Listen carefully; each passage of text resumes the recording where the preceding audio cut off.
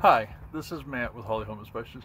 So during a deck inspection, we're always looking at several aspects of the deck. One of the most critical parts of your deck is your support, your post right here. So this particular post is a 4x4 post.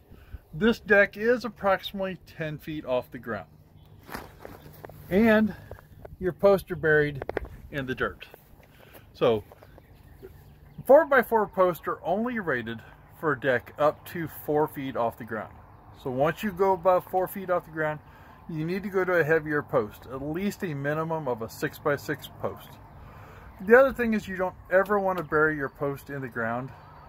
Get yourself a sono tube, pour yourself a concrete pillar, and put your post up on that pillar so it's up off the ground, and the ground moisture and snow and everything can't build up against it and cause the post to rot off prematurely.